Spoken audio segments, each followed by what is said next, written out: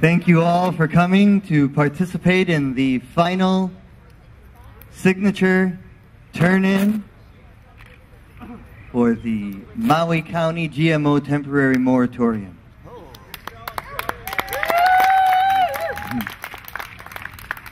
We are absolutely honored to have you all here, and we want to thank all the petitioners. We want to thank the almost 20,000 citizens who agree that it's not just a good idea, it's already the law. I mean, it's pretty simple. It's not just a good idea to check and see if it's safe. It's already the law. It's already in the Constitution. And so we're saying, enough already.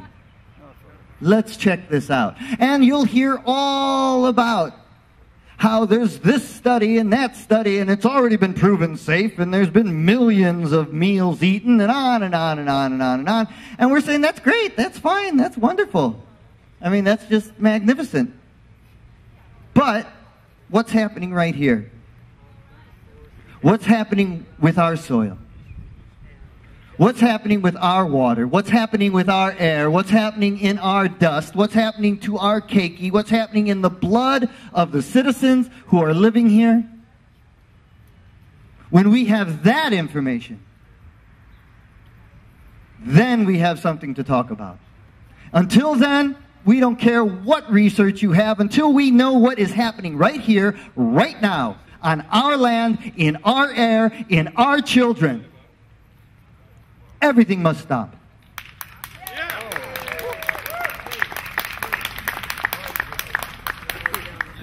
So with that said, we will open up our ceremony and bring one of our incredible and courageous 5 citizens who's bringing forth this new ordinance to protect this land, to protect this Aina, his way of life, his entire life, being represented by all of us.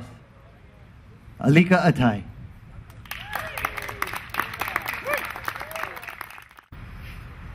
I was asked to participate with this Shaka movement, and my presence is to represent the children. It's to represent those who were born and raised here. If you were born and raised here, you were born with the kuleana, with the responsibility to follow the creed, to follow the motto, ua mau ke ea o ka aina I ka pono. So I stand here to represent not just my children, not my grandchildren, but also, you know, the Hawaiians, we say 7 generations. Every decision that a politician makes, every decision that a CEO makes must also come to what is the best decision on the effect and affect 7 generations deep. All of you who take responsibility about the future of our island, mahalo for living here. The rest of the folks, wake up. Not already. I know you're sitting in your office and you go, that's right, brother. Well, repeat after me. Not already. Not already. No worry. I'm very confident we will make this onto the ballot. We will make this onto the ballot. Now we move to the next phase. We'll let it up to the county council to see if they can pass a law so that we don't have to get to the ballot. And if they don't, then it's up to us to get to the ballot. And so then we will shift into the education, educating the others to understand. They understand. Yeah? Inside their na'au, if they are fluttering and they know what is not pono, yeah, they understand. Yeah? So I'm going to turn things over to Ellie Aloha, Ellie.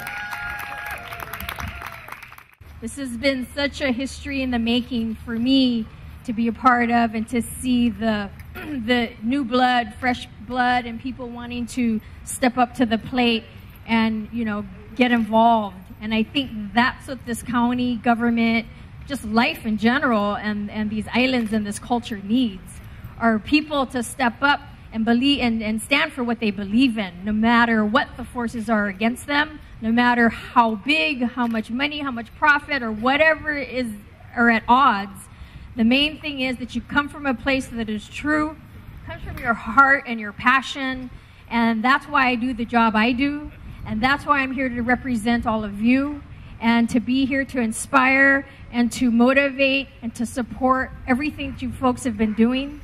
I'm excited to see what the numbers are going to be, and I too am very confident, because just seeing the energy and feeling the movement that's occurring has been very, very inspirational to myself to continue to do the work I have. And again, at this council level, unfortunately, the whole pesticide, GMO, whatever subject matter is not well received, as much as I'd like it to be. But in the end, I believe there's been a lot of awareness and education brought to the surface. And from there, more and more people are gathering more knowledge and understanding of what this is about. And there is, if we can pique people's interest to just learn a little more, pick up a book and read it, watch a video, talk story, ask questions, you know, step out of their comfort zone and figure out, wow, are these signs really saying something that I don't know?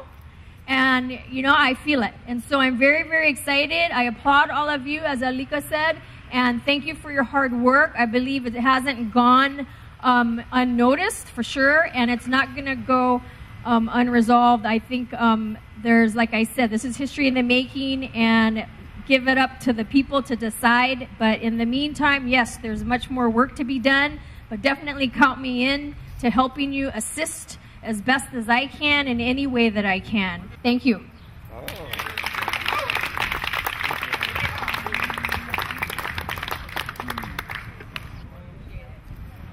There's one person in this world, one person, who wrote a book many years ago called Seeds of Deception that ignited the entire world around this subject.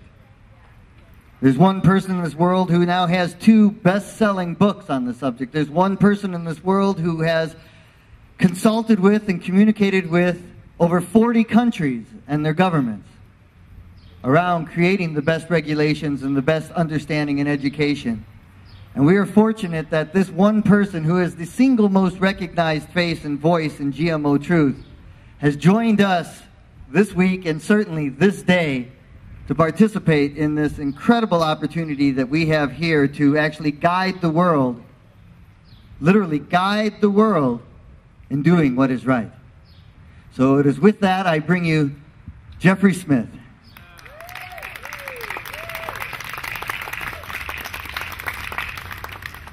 These guys have a tough job. There's a lot of pressure on them.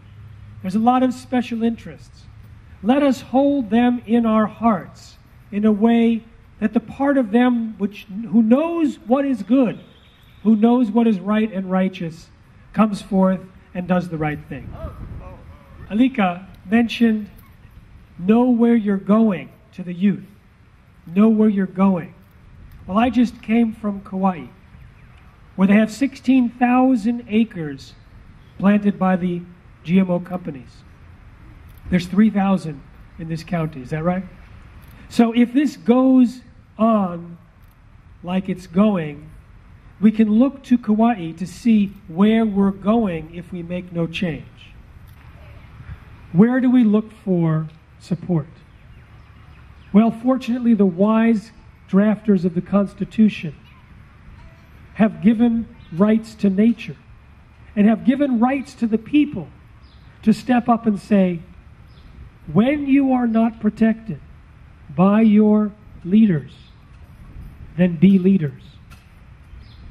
This is a sovereignty movement saying, I will control. This is an opportunity for each of us to say, I don't choose to be a victim. I choose to be a leader. This turning in of signatures is turning in the names of thousands of leaders, stepping up and say, my leaders so far have not protected me, have not protected the 7 generations, so I will be the leader. This is historic. This is enormous. This is a model for the world. And this is a perfect opportunity, a perfect issue to turn this around. Because this is not simply a minor poisoning that happens here and there. This is wiping out of the health of a generation, and with GMOs, all future generations. No one, no GMO company has a technology to clean up the contamination of their GMOs into the gene pool. This is a time to find that power in the Constitution, to find that power in citizen leaders, and to come together and say, not on our watch, not on our land, not for our children. We are the leaders here, and we will determine what we accept in our air, water, and bodies. The culture of Hawaii is such a precious culture. Every time I come here, every time I speak to a local Hawaiian, I learn something about a culture that puts the aina and the keiki and the spirits and the wholeness right here as the present, takes responsibility in the present for all of that. The entire GMO issue is based on narrow thinking, blinders. Look just at the gene and forget about in biology. Look just at the active ingredient and forget about the entire pesticide. Just constantly narrow thinking. The antidote to that is found in Hawaiian culture, which says no. Narrow thinking is not how nature operates, and is not how humans operate. So thank you to the culture of Hawaii. Thank you to the people of Hawaii. And thank you for standing up as leaders. Safe eating.